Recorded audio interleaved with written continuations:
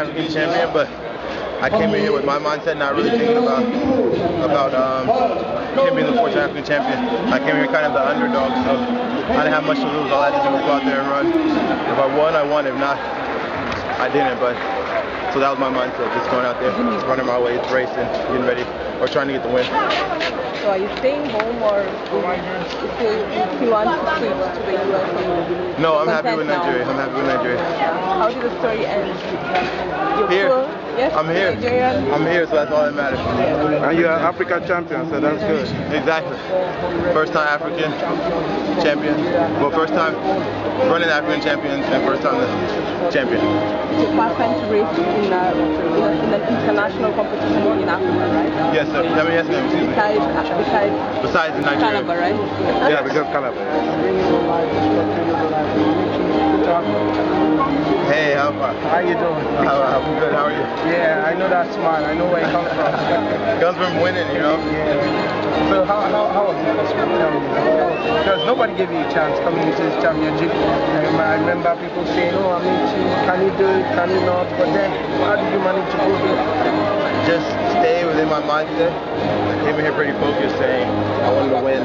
So no matter what happens, I'm going to fight until the finish line. And I ended up with the win, so I'm happy. You almost got some of Nigerian fans scared, right here, because it looked like you were, trying to stop and you were gasping, and the guy was almost coming to meet you, but you managed to sail through.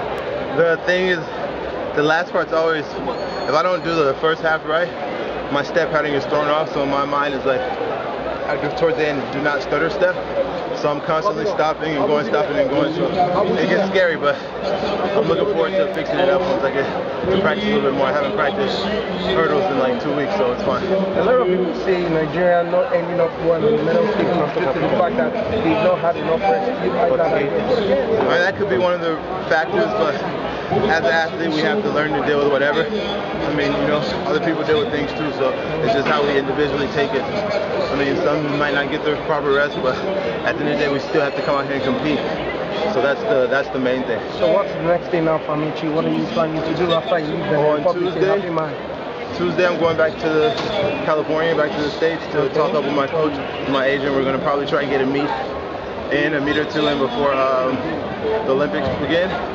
And then just go home, train a little bit, see the physical therapist, all this stuff, so I can come into London healthy.